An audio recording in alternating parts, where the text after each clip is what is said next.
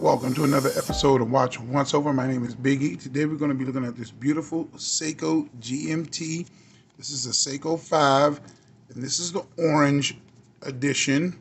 And this is SSK005 with a suggested retail price of $475.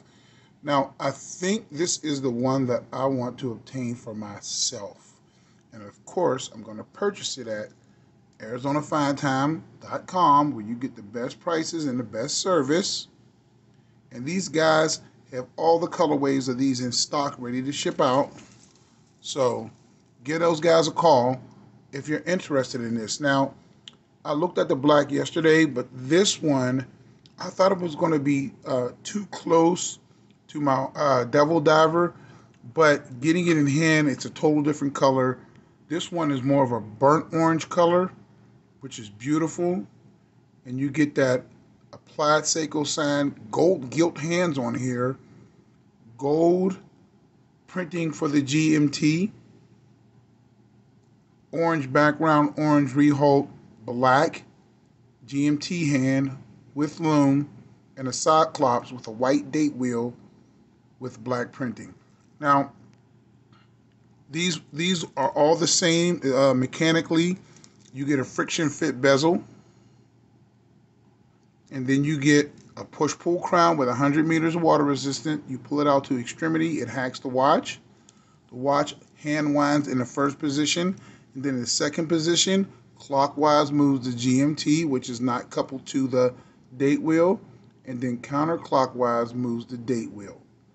So it's very simple, straightforward, easy to use. Beautiful hose case on this one. Excellently knurled crown that's really protected right there at the 4 o'clock position, and you have this real nice damping on this bezel, along with extremely bright Lumi Bright. Now this one, as you can see, this one has gilt hands. This one has the gold gilt hands. You see that with the sunburst orange dial. I really like that dial. It pops.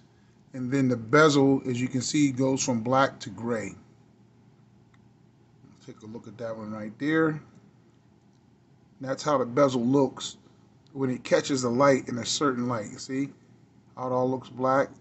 And now the bottom half of the southern half of the GMT looks gray now. But with that orange writing on here, it really pops. Look at that. I have to say, I like this one the most, and it has kind of a grayish green tint to the bottom half at certain times. And the gold gilt hands just set it off.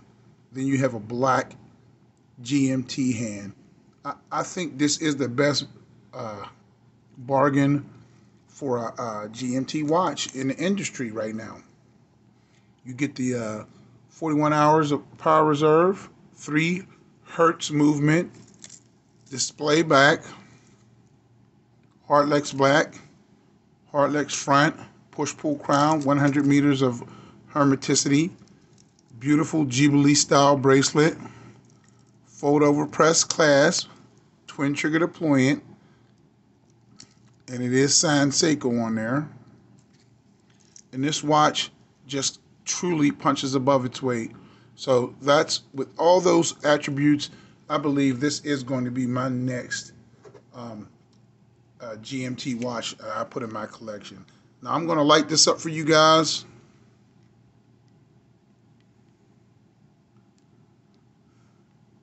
And call up azfinetime.com to order one of these up, because they are in stock now, ready to ship.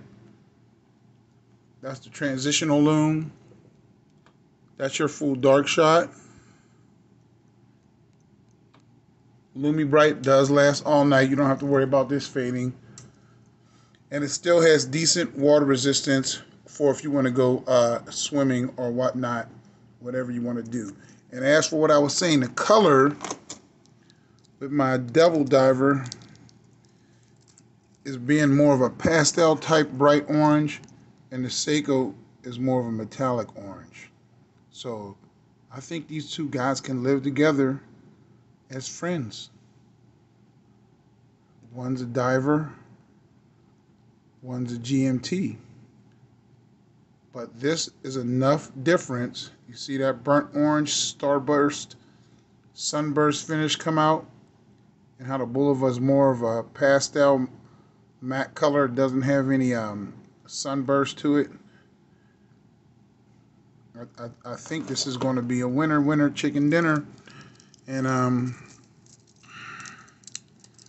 that's what it looks like on my wrist, which is 7.25 inches. It looks wonderful. This is a beautiful watch. So I'll do some measurements on here just in case you didn't catch it on the other video.